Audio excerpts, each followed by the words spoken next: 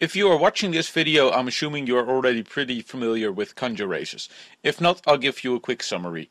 Kanjo races are basically Japanese highway races from the city Osaka. They race on the Osaka Kanjo, which is basically a loop, and that's where the term Kanjo races comes from. So let's be clear.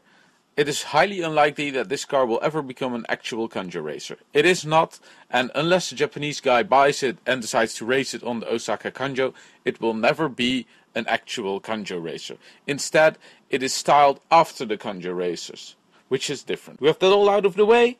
Great. Well, let me tell you about my car. The original plans for the car were to fix it up, give it a livery, and then sell it. However, when I was almost done, I had to do a couple more things and I never really gotten around it, and ever since the car has been sitting in front of my shop. However, I do have a couple of videos I want to do with the car.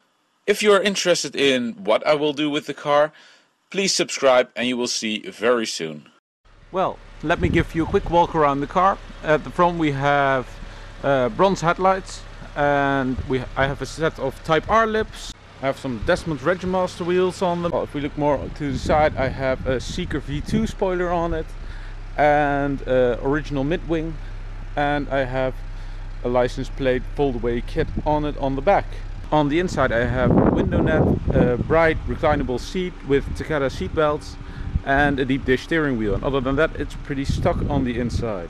And that's pretty much everything there is to it with my car.